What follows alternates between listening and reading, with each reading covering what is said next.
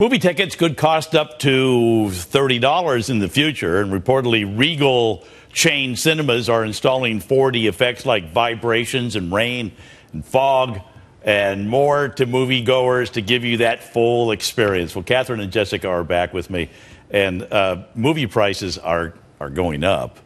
My wife and daughter came back the other day, and they said, "Oh, we went to the show, and they were raving about the big leather recliners." Yeah. They couldn't believe the theater. It was really, really nice. Is this the future?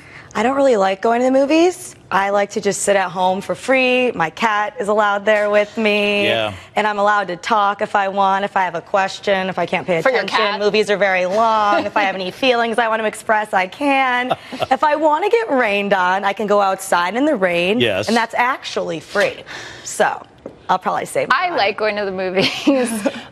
The 3D glasses, like I went to see Jurassic World, which I thought was amazing and not sexist. I know think that was that's a big pretty cool, debate. too. Yeah, but I get frustrated when you put the glasses over my own glasses, which I wear for a movie. But not to get too serious about this, the fact that movie tickets might go up to $30 when you think about how uneven the recovery has been, how wages are stagnating, and you think that a family of four to go to the movies, it'll be upwards of $150 if you get snacks. It's really frightening, even in New York City. I'll throw in the other serious part of this debate, and that is now we've had another shooting at a theater, and one before Lafayette and out in Aurora, and you just keep going down this road. So you really think we should just stay home? The movie theater industry has got to be going.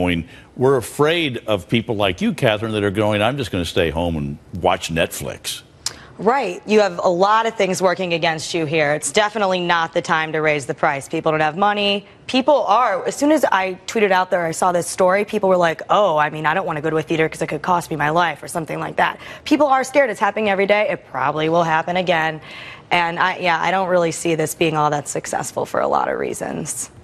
Is this something you're going to tell your grandchildren about movie theaters? That there might be a gunman in the theater? Yeah, they're gone. No. I mean, I might say that, they tried to have rain in the theater for a little while, and that didn't really pan out, and I was the only one who probably paid for that ticket. No, I mean, the gun issue, it's a serious one. I don't think we're having a gun control debate. I can tell you where I fall on that. We need more intense gun restrictions in this country. But I think, it's the increasing expense of this, which used to just be like a fun, light thing that you can do. I remember when it was $12 here. I grew up in the city here, and I remember thinking $12 was a lot, now $18, and, climbing and climbing. We may see movie theaters only in the higher income neighborhoods. That may be where they go. You can also bring your own water and dump it on your own head during the raining parts for free. A little tip for everybody.